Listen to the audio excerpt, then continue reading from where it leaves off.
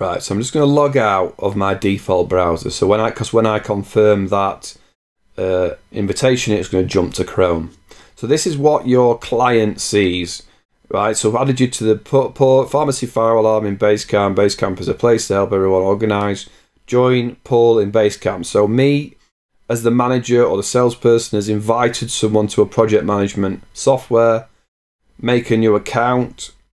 Name auto-populates. You can add a photo if they want. Add a password. Confirm the password. Okay, let's go. So all this person can see is what's related to them. They can't see anything with your business. They can't see anything that's happening privately. This is your client. They can just see things that are there allowed to see. So they can't see the quote or the to-do list, right? They can't see it unless you activate allowing them to see it. So I actually haven't got this far. Ooh, oh, it logged me out, didn't it? Sarah should still be logged in, right? So can Sarah allow, there is no to-do list, message board. This message is private to our team. So you can change it up here. Allow the client to see this. No, this will allow the client to see all existing comments. On the message going forward, they'll also be notified, right? So it's up to you what you share. If you create a new to-do list, our team, what would you like to do? Allow the client to see this too, right? So you can do a private to-do list, or you can do a client to-do list. Meeting and sign off, right? So this is a fire alarm. So accept locations, sign off, electrical work,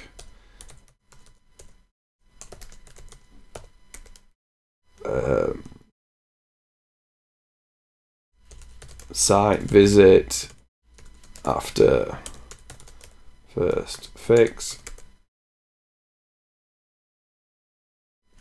and that might be it for now. I'll just leave it at that because it's all going to be different for people, isn't it?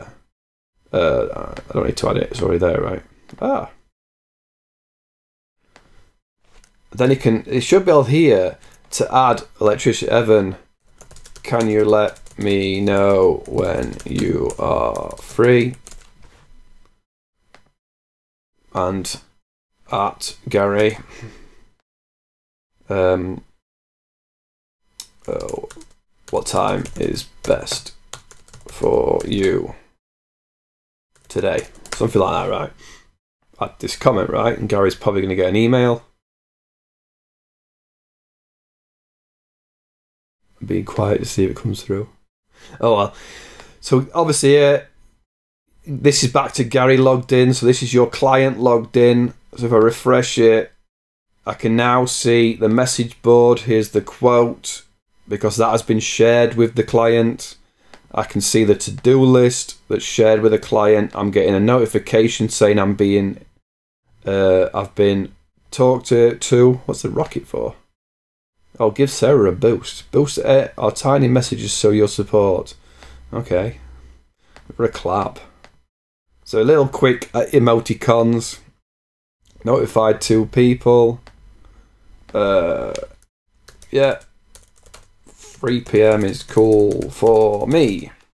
Gary Manager can, so your client is part of the conversation, but you control which part of that conversation that client can see.